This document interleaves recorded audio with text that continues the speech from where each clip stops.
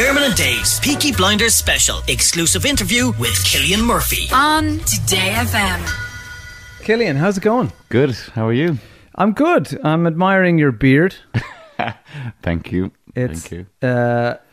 Is this just I'm letting myself go, or is it for a role? Well, it's professionally letting myself go. Being asked to do that. Yeah, I'm doing a film called A Quiet Place 2. Tell us about that one. A Quiet Place was I guess it's a sort of it's a horror film directed by John Krasinski with Emily Blunt, and I saw it in the cinema last year. I brought my kids to see it, and I thought it was amazing because the whole setup of it is that the aliens that have taken over the planet, they're blind, but they have this extraordinary ability to hear, so nobody can speak or make a loud noise. So the whole film is effectively a silent film. And what he does is he amps up the tension and the jeopardy, and it's terrifying but brilliant. And it's also kind of about family, because there's this little family unit trying to exist but not being able to communicate vocally. And they have a daughter who's deaf, so they all sign. It's a brilliant film, really emotional and scary. So there's the sequel of that. But isn't that every parent's nightmare? Just trying to keep your kids quiet under pressure of death. I know. And they still won't. Yeah. What? Something's killing me. I just think it's really unrealistic, because they would be like, what do you mean something's trying to kill me? What? But the first one was such a massive hit. Yeah, it really was. And I think because it was so original, I mean, it still ticks all the boxes of that. Yeah. You know, the what you'd expect from a sort of a blockbuster, you know, a sort of alien apocalypse thing, but in a really original way. Yeah. Like, people were terrified to eat their popcorn in the cinema because you were so invested in the story and not making a sound. Isn't that brilliant, though? Yeah. The content of the movie comes in and infiltrates the crowd. Yeah. And not since Rocky IV in the cinema in Limerick have I heard that, where people were literally throwing their lit cigarettes in the air and why Rocky? Are you able to tell us anything about your character in it, or is it top secret? Yeah, I mean, that he has a beard. He has. That's a major spoiler. But no, I'm really anti spoilers. I mean, the clue's in the word, right? Spoils it. And I think people are obsessed now with finding information before the fact, but the beauty of it is going in and not knowing. I mean, if you've seen the first one, you kind of know the setup now. Yeah. But no, I just love it when you go and you don't know anything about it, and you're totally open to it. You know? How did you find going with the beard and the skin crawling stage that you have to go through when you grow these? Well, it's a lovely, simple pleasure not shaving in the morning, isn't it? It just you just go, ugh, don't have to do that. And plus, it's for work. So if your missus goes, I hate that thing, shave it off, you're like, sorry, I can't do it. Yeah. I mean, it's an alarming variety of colours. But that's a new development. It's only a few colours. Yeah. It's not like you just ate a bag of Skittles in the hot sunshine. Anyway, well, let's talk about your more clean-shaven roles, and more namely Peaky Blinders, which is absolutely brilliant. Nice one. I feel honoured to sit down and talk to you about it, because it is such a big television event. And people are rightly obsessed with it, and in particular your character, Thomas Shelby. So what can you tell us about how his character develops in the next season, which we're all dying to see? Well, at the end of season 4, he was in a pretty fragile state, I think, emotionally and psychologically. Always there's this sort of duality with Tommy, where like materially, he's got everything he could possibly wish for. He just become elected as an MP. He was made OBE. But I think it's the classic thing of,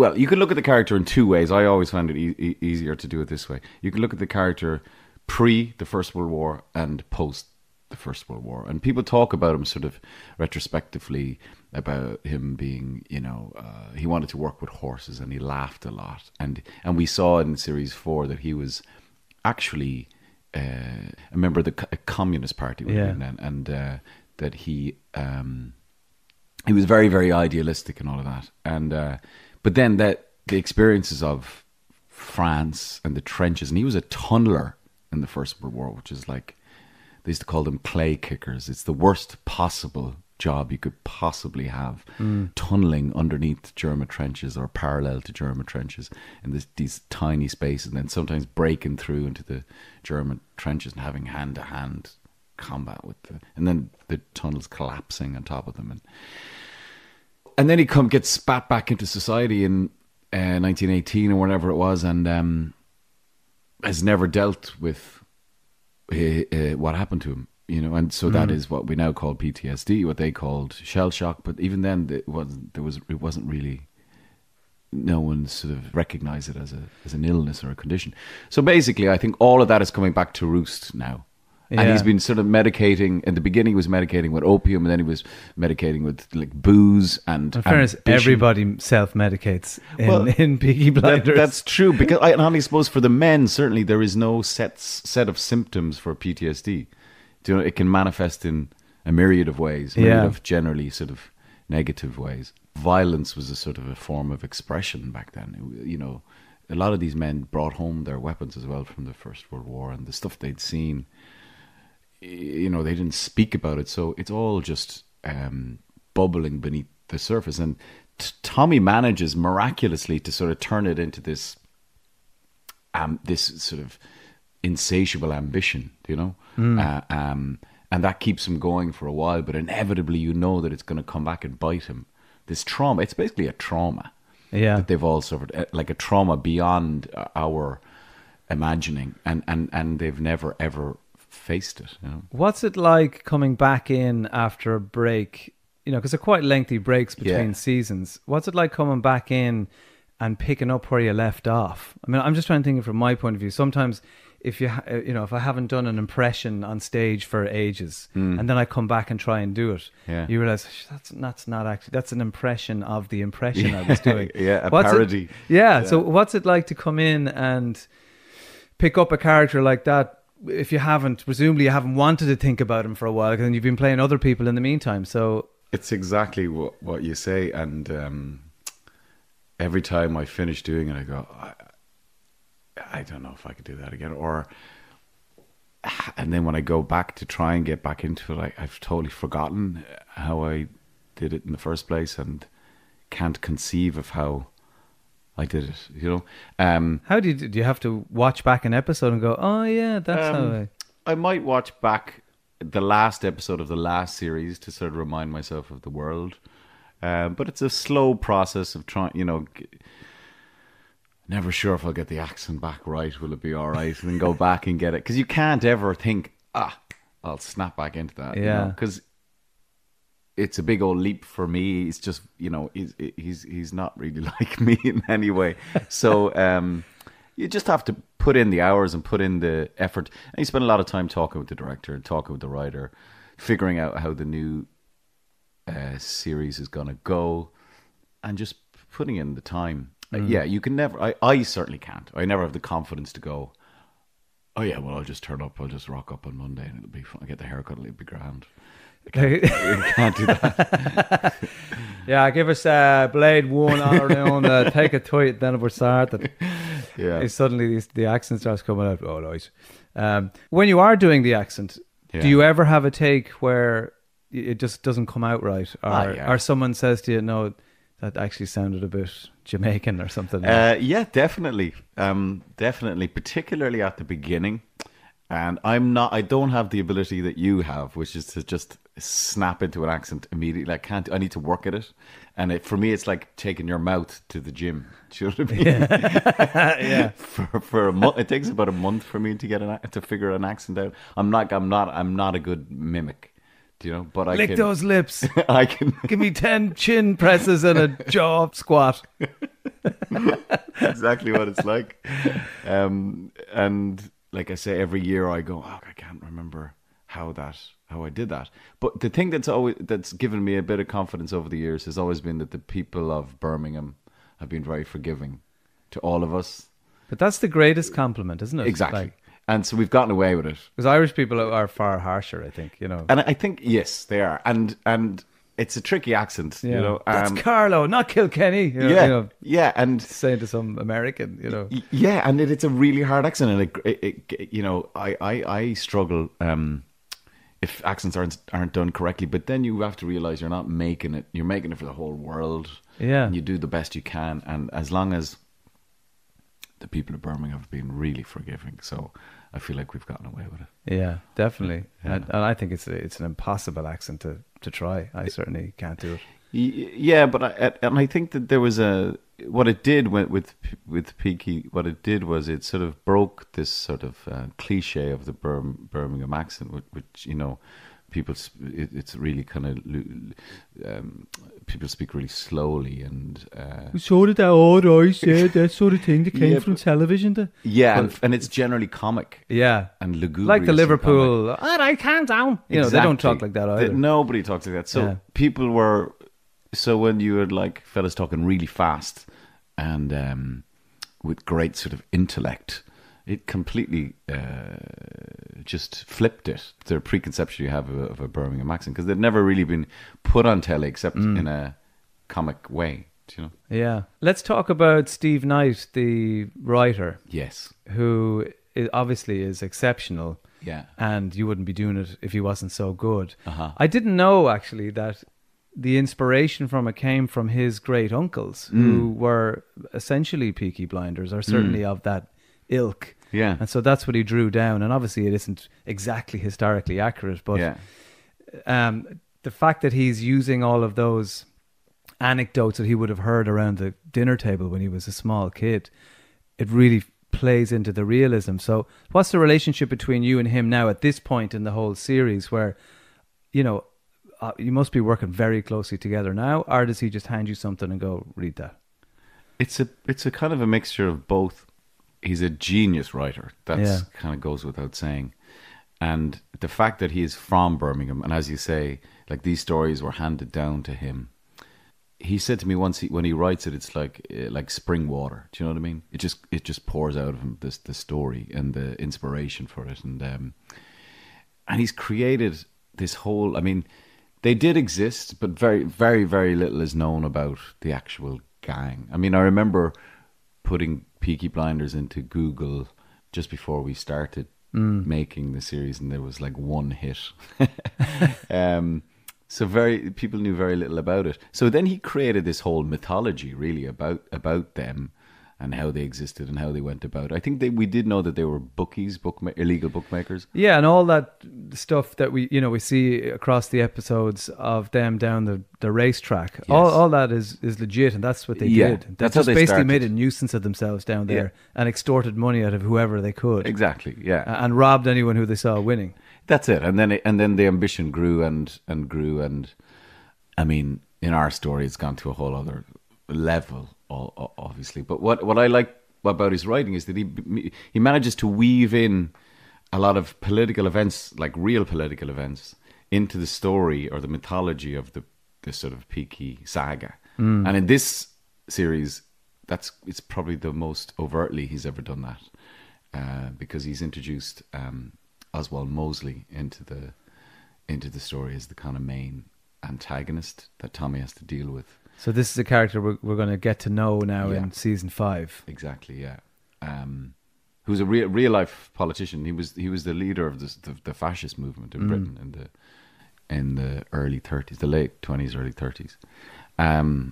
So he does that really elegantly and brilliantly, and it's also kind of frightening in terms of holding up a mirror to what's kind of happening today in politics. You know, one thing, without giving too much away, I'm lucky enough to have seen the first episode of season 5, and some of my favorite moments are Thomas Shelby in Westminster. Oh, yeah. And mixing with people who clearly are looking down on him. Yeah. But as usual, you know, he's got the make of them all. Yeah. But seeing him in those corridors of power and realizing that he is just as, if not more powerful, because he's had to work at it the hard way. Yeah, there's a brilliant quote in it where somebody asks Tommy, what's politics like? And he says, gangs, wars and truces. Nothing I didn't already know. And, you know, it seems like so obvious that being the leader of a gang and having to deal with all of that, which is in essence hierarchical, you know what I mean? But clearly not democratic. But if you just take all of what he's used about holding on to power and then apply that to politics, you know, he's made for it. You know? Yeah. And turns out he's a very good orator as well. You know? Yeah.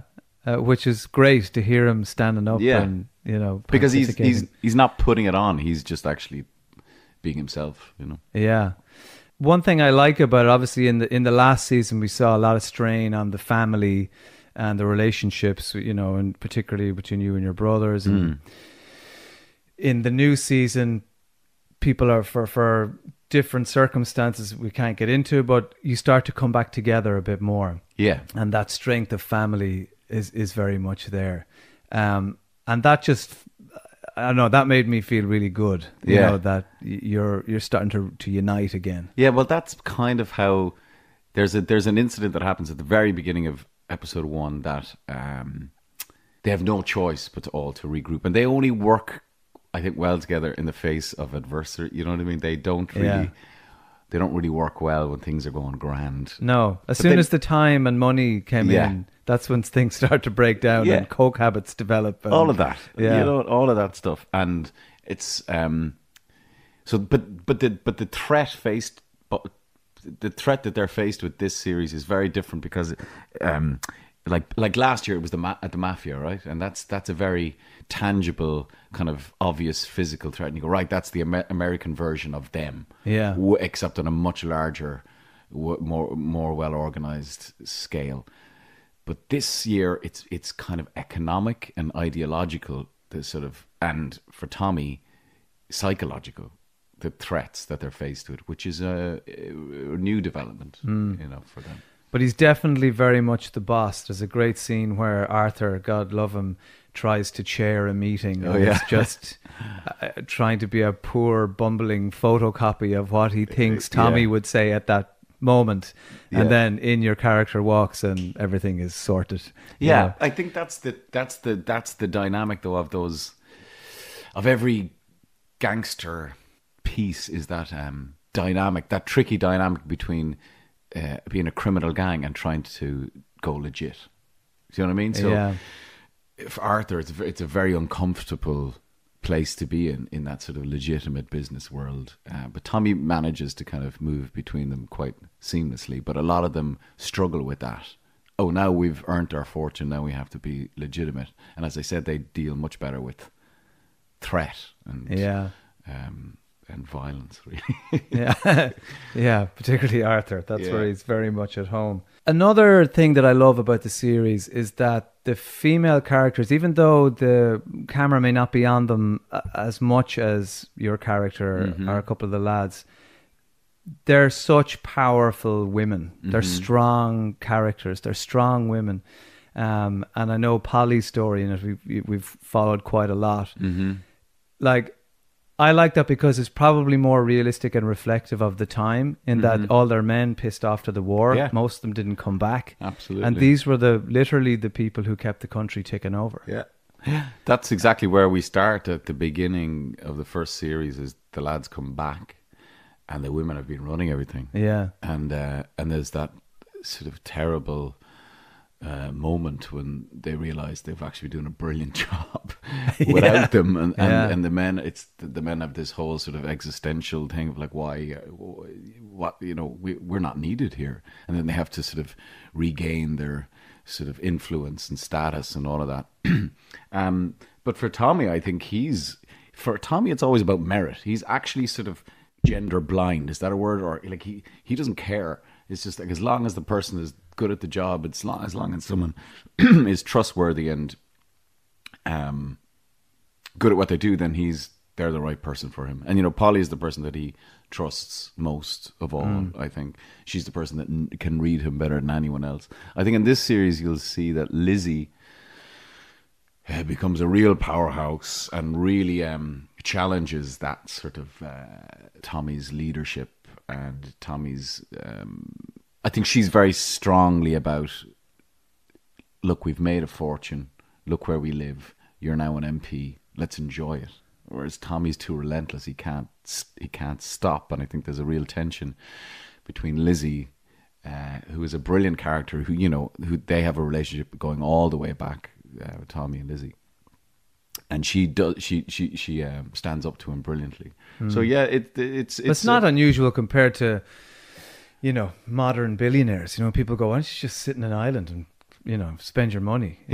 They can't. Zuckerberg is making his own money now. It's like he's sick of spending the stuff we have. He wants to make his own currency. So it's that those people who are driven, whether fictional or real, that's part of their character traits. That is true, but also the thing that you'll begin to see in this series as well is that it's also very, very successful, intelligent men at a certain age, which is early 40s, mid 40s, began to have that crisis. And it's not just a middle-aged thing, but it's also like, what am I? I've achieved everything. So how are you in middle age? I mean, for your 40s. Yeah. Because people I think the middle age seems to get stretched higher and higher into the, if somebody in their mid-60s goes, well, I'm middle aged now. Well, it's kind of accurate though, isn't it? Where are you, do you think? Oh, I don't know. I mean,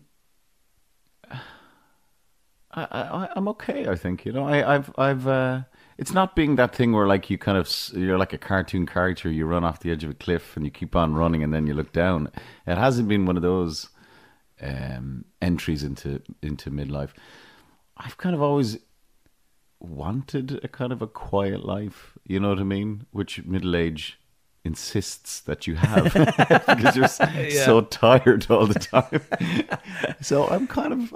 But you say that though, but you put yourself under incredible performance pressure. I mean, I've seen your one-man shows, and Grief is a Thing with Feathers, which I was lucky enough to see the last time. Yeah. Like, and you did a run of that, and then you did it again, and you did it all over the world. Yeah. If anyone witnesses one of your stage shows, they go, wow, actually, I didn't know any human could perform for that long, with such high intensity. So you say you're knackered, but, you're still... Your output of intensity and performances is actually higher than it's ever been. Yeah, well, that was a sort of I think, thanks for what you said about the play. The play was a real joy doing that play. But it did wear me out, and I think that was probably a sort of a revelation in terms of like, okay, maybe what I do think is your body talks to you a bit more when you're 43, right? Your body goes, do you really want to do that? Do you really want to do that? And then you have to listen to it and go, maybe I don't want to do that. I do want to break dance at this wedding. Exactly. That's why we drink, to shut it up. Well, and I hope that maybe I listen to my body a little bit more, because it sometimes speaks more sense than your head, And so in answer to your question, I probably won't be doing theatre to that intensity in a while. More movies then? I have no idea. Like, is there anything you really want to do? I know we've spoken. There's been rumors about Peaky the film as a project. That's something you are on record interested in doing, aren't you? Yeah. I mean, it's as long as the writing is exactly. Yeah. It's all hypothetical. Do you know what I mean? But like, it's Peaky the musical. Apparently, there's talk of that. But I'm really happy doing the show. I think we've done something so far, which is I've not seen done before, which is that each series becomes deeper and richer and sort of is moves the dial in that with that stupid phrase. But you know what I mean? Every phrase, every series does that. So if we can keep on doing that, I'm happy out. But is there anything, any kind of movie or any kind of person or people that you want to work with, or go, "Do you know, if I had to quit next year, I want to work with this guy, or I'd like a crack at that"? Or Yeah, I've stopped kind of naming people or doing lists because it only ends up in disappointment, really. Because you never work with them. And hopefully, what I figured out is that if you do good work, then the people you admire might call you up. You know, there's a lot of Irish involvement in this season in particular. There has been throughout the series. Tell us about that and who you've enjoyed hooking up with. Well, last series, series 4, was directed by David Caffrey. This series is directed by Anthony Byrne. So we've had 2 Irish directors in a row, and this year we have Brian Gleeson is joining the cast, and we also have Brian is he's Brendan Gleeson's son? Yes.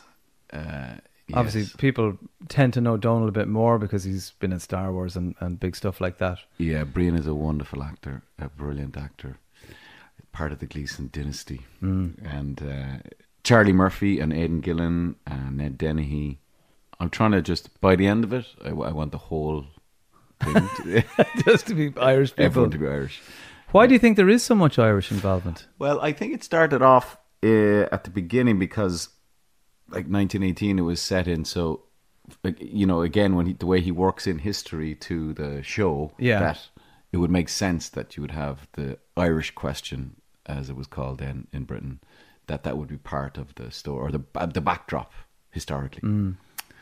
And so then I think Stephen Knight just really likes Irish actors as well, and then it kept popping up. Some of the Irish actors in aren't plain Irish, but they just happen to be great actors, and we're very lucky. Is that nice for you when you're on set with a few more Irish heads? It is, actually, gotta say. It is, because we have a good laugh, and like some of them I wouldn't have known before. Like I wouldn't have known Aidan Gillen, or I wouldn't have known Brian really, other than to say hello. So you get to know them, and you know, it's just the crack. Like you just have more of a laugh, easier, quicker. Is it a laugh on set? Do you have good crack, or is it all hard work? It's hard work, but you have to have a laugh, and particularly like when the subject is a little bit grim.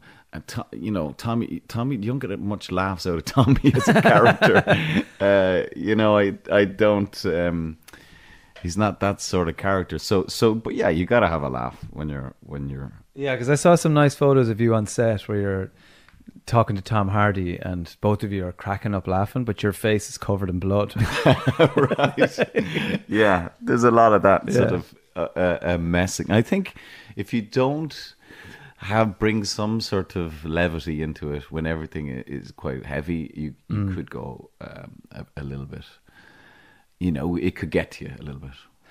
One of the things about the show that really hits home for people, it's the music. And it's that meshing of, you know, an old backdrop to really powerful music from far more recent times. You know, particularly Nick Cave and certainly the season, the episode I saw of the new season doesn't disappoint. There's a brilliant moment where you see the outside of Westminster and a really iconic tune, which I won't give away, kicks in, and it almost announces Thomas Shelby's here. You know, watch out. But that meshing of music, I'm always wondering how much input do you have, if any, with the tunes? Because you do have a producer's role now, and does that allow you to kind of fiddle around in those areas? Well, at the beginning, the whole sort of conceptually how that came about was the director of the first 3 episodes, Otto Bathurst. That was his idea, the whole idea of putting contemporary music to a period piece, and he and Nick Cave kind of became like the artist, or kind of yardstick, and he kind of that tune obviously then became kind of our theme tune, and it was the atmosphere of that tune, or the energy of that tune, that kind of all the other music in the show has to kind of live up to, I think. And so since then it's expanded and grown and evolved, and we've had amazing bands and artists on it, and this year it's expanded again, and we've got this amazing artist Anna Calvi, who's doing the score, and some of her original tunes are on it as well. And we have like Black Sabbath are on it, which seemed obvious. Yeah. Like, why are Black Sabbath not on the show prior to this? And who else? I think Radiohead are back on it again. And are modern acts chuffed when they find out, or is it all just cold record companies signing contracts? Do the acts themselves get a buzz out of being on Peaky Blinders? The musicians that I've met whose music has been on it have always enjoyed it. And like who?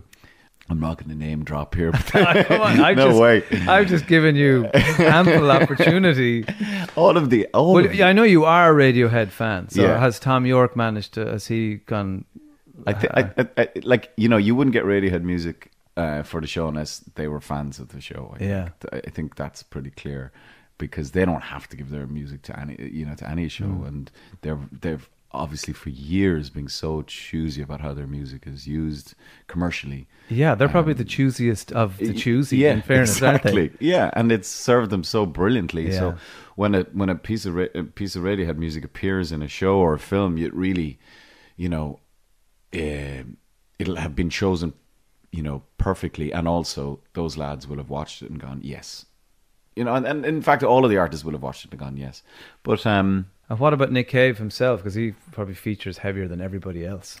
yeah, did Did you get to have a chat with him? I have met him, and we've sort of joked about it. You know what I mean? But I hope that if it's been a sort of a way that way that people have discovered Nick Cave's music, then that's wonderful from my point of view, because he's one of my favorite artists. And if people through watching Peaky Blinders have started to listen to Nick Cave, that's only a good thing, Yeah. Yeah. Because you are a musician, you love music, it is important to you, and now you've taken my job, and except you've just gone straight to BBC primetime and gone, hi, I'll have my own radio show. People might know that on this side of the IRC, that you have been working as a radio presenter and music curator on your own show over there. Well, Six Music, BBC Six Music, which is one of my favourite radio stations, after Today FM. Nice.